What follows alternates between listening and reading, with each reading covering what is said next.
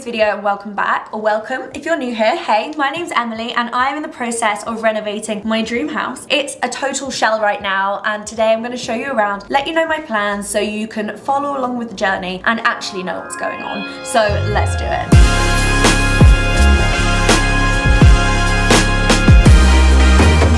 So this is the entranceway. It's obviously, if you can't tell, a very typical Victorian terrace property. I've always wanted to live in a house like this, and the fact that I'm getting to kind of build it up from the bottom to be my dream house is just unbelievable. So we're gonna do engineered wood throughout the floors. I'm thinking downstairs, maybe like an oak kind of color. And then obviously we've got upstairs here, but come along into, the living room and I'll show you what's happening in here. So this is the kind of living space. This would have typically been the formal living area, I guess, like back in the day. So what I'm gonna do is have them kind of split into two separate living spaces. So back here, I'm gonna do like a big comfy armchair in the corner, thinking a piano here. I don't know what I'm gonna do here.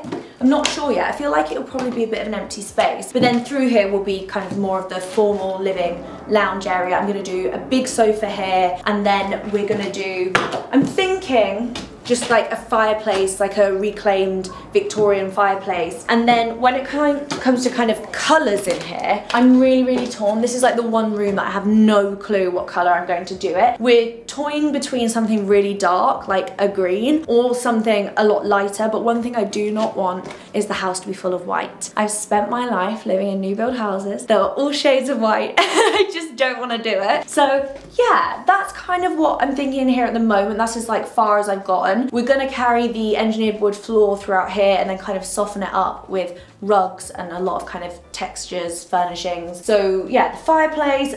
At the back here, we're going to reopen up the chimney breast and put a reclaimed fireplace in there. I'm trying to keep it as kind of in keeping with the Victorian tradition as possible. So for example, in here the skirting board will be higher than in the back of the house because traditionally that's how it would have been. So I know in a lot of these houses they open up everything, like this would be like one big open plan living space, and I don't want to do that. I want it to be really cozy and, although like modern, still have the traditional feel throughout. So let me show you the most exciting room in the house, which is the kitchen. So I've had so many different plans and ideas for this house. Initially I was gonna do a utility room in the kitchen, which is where you're stood right now, but I've changed my mind. We're not doing that anymore. So for this area here, it used to be like an under the stairs closet. There's actually a lot of space. I'm going to do my kind of laundry area here, so I'm probably going to have a stacked washer dryer unit and then some storage next to it for everything else. The toilet is in here, and then in here we have the kitchen. So this house has already been extended compared to kind of how it would have been made initially and built initially. I am actually also extending a little bit on the back. So this originally in my plans was going to be the living dining space. We were going to have a utility space here and then like dining space here and then the kitchen in the extension, but I changed my mind and this happened like a week ago. I went for my kitchen design meeting and I was like, oh. So this is now going to be the kitchen. I am, fingers crossed, doing my kitchen with Duval. If you know property, you know kitchens, you know Duval. This has been my dream. They have a showroom in Loughborough, which is like super near me. So I've been there about 6 times. I'm that annoying customer that keeps coming back just to have a little look. But it's a really big decision, so I want to be sure about it. So the current plan, which potentially may change, I'm going to replace the Veluxes. Originally I was going to do a big pane of glass all the way across, but it just feels a bit unnecessary, so I'm thinking I'm going to get new Veluxes. There is some kind of damp in here from like some leaks from outside, so that will need to be fixed, but there will be cupboards all the way along here. I'm currently toying with the idea of doing another oven here, so I'll have my range, and then big island in the middle. I'm doing my sink on the worktop. There's going to be nothing on the island. It is literally going to be a massive prep space. And then on this side of the kitchen,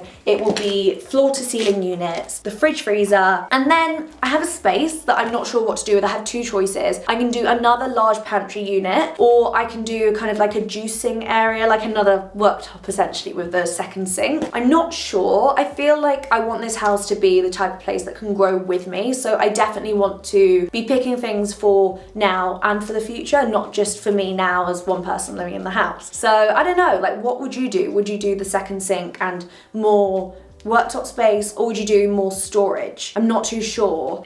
Yeah, that's where I'm at right now, trying to decide. But that is the kitchen. Thinking green, dark green. It's bakehouse green from Deval, or mushroom, or the blue, which I'm not entirely sure what it's called. But yeah, those are my kind of things. It's going to be a traditional shaker kitchen. I'm thinking a stone worktop, and it's just going to be my dream. This is the one room in the house that I care about. I've said this in my other videos. The whole house, rest of the house could be unfinished, but if I can just do this room, I will be so happy. So then we move towards the back of the house. So right now, the house kind of finishes and there's a little patio, and I'm extending.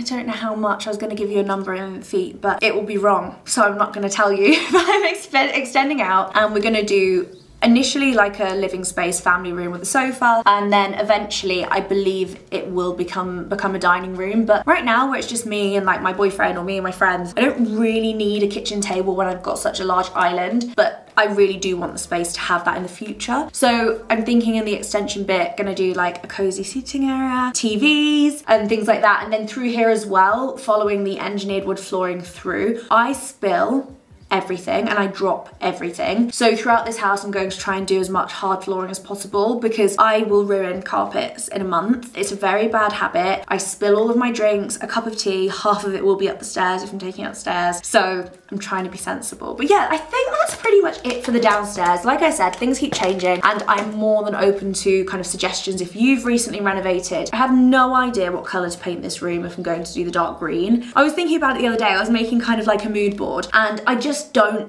understand how I'm supposed to choose. Obviously I have to. Oh, also in here we're doing brass hardware. So I'm gonna do a hot tap, that's going to be brass. I've got a pot filler, which is going to be brass. And then the stone worktop is going to be kind of white, not marble, it's not gonna look like marble, but a white kind of effect stone. So stone is essentially, I don't actually know what material it is, but it's mixed with resin, so it's super hard wearing, which I need because, like I said, I'm very clumsy. So that's pretty much the downstairs. It's a very long house. Let me show you up on the first floor, where we have a couple of bedrooms that aren't actually being used as bedrooms. Welcome to my beautiful bathroom, which actually doesn't even look like a bathroom right now. So when it came to buying the house, this was one of the things I really didn't like, this kind of area of the house, because the ceilings are so low. Like the rest of the house is so traditionally Victorian with the really high ceilings.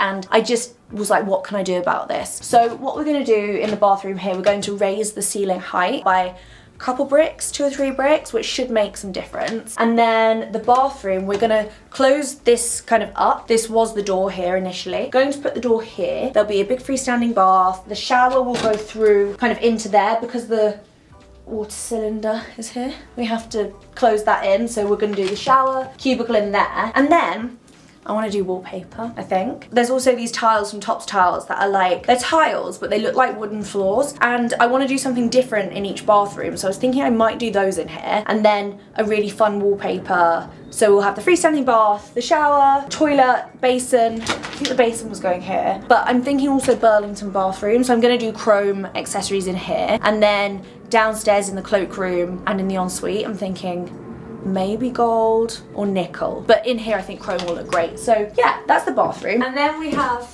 bedroom 2, I guess technically on the plans, as you can see, because there's no walls in here. It's really crazy. So this is where I was crashing when I slept here a few times when I first got the place, and yeah, this was the room I slept in. I don't know why, I just picked it. It was really nice. So in here we've got kind of newer windows. I am replacing all of the windows with traditional sash windows, getting them made locally in Kettering, my hometown.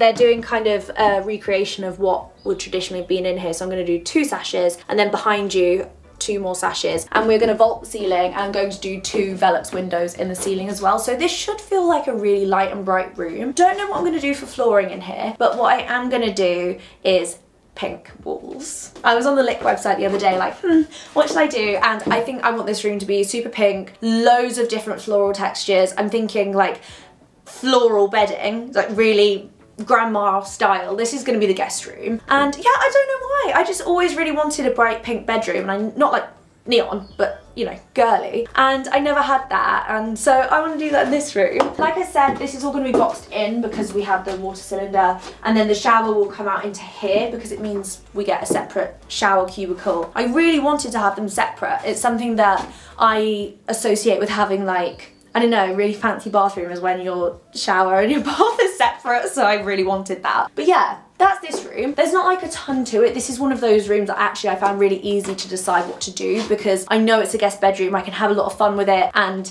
I think if I do the walls pink and then have the textures like the linen and things like that as something crazy, it would be quite easy to change up. And then we come to what is the smallest bedroom in the house, but also my absolute favourite. I don't know what it is about this room. I love it. It's literally my favourite bedroom in the house. So the ceilings are super high in here and we obviously have the chimney breast. Now I am going to open up the fireplace in this room.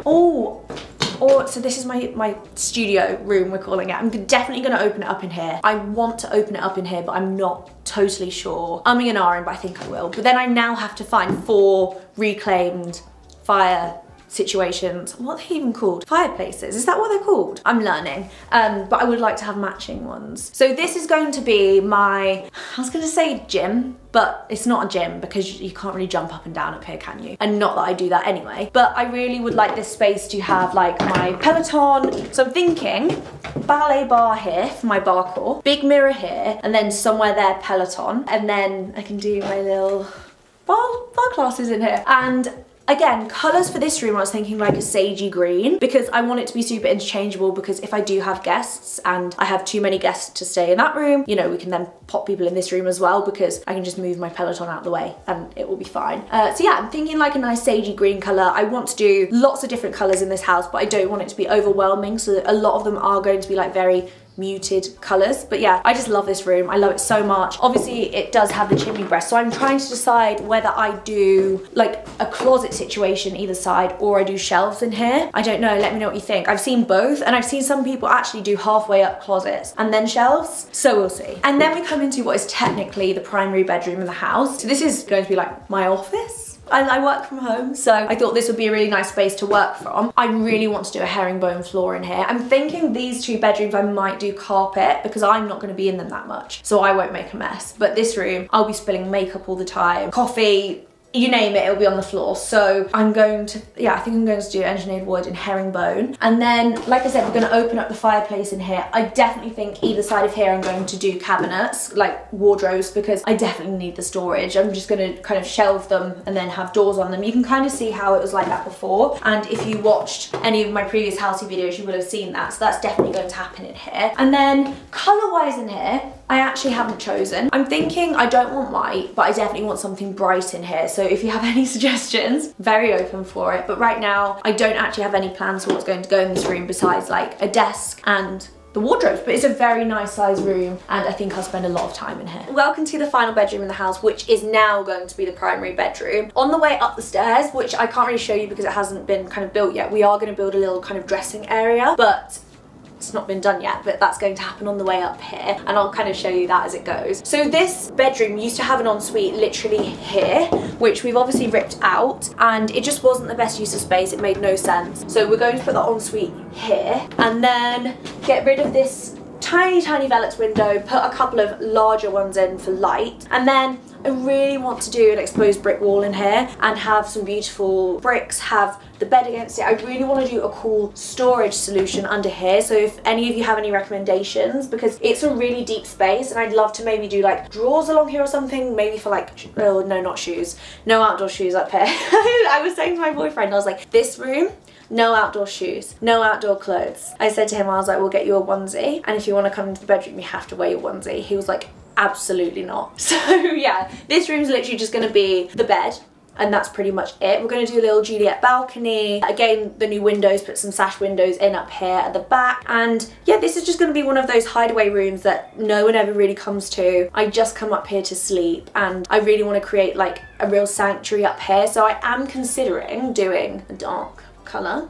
The reason I'm umming and ahhing was because you'll come through here into the ensuite and it will extend a bit out to here. We're going to have a double shower, obviously a sink and a toilet, and I think I'm going to do a dark tiles. So I'm thinking like a subway tile in a dark green, a bit like the Londoner but green, and then I'm doing gold hardware or nickel, one or the other, not chrome. And then I really want to do this crazy flooring from top tiles, but a lot of you have said the space is too small and it won't look good, but I don't know. What do you think? Let me know. I'm like umming and ahhing, but I definitely want to do a dark ensuite because I'm doing a light bathroom downstairs. So then in here, is that too much to do a dark room? But then if all I'm gonna do up here is sleep, yeah, I'm not sure. I was thinking like green, but then that's a green kitchen, a green bedroom, and a green ensuite, so I'm not sure. I need someone to like tell me what colours work and what don't, because I don't know, maybe a colour consultant is like a thing. Maybe I need just some advice. But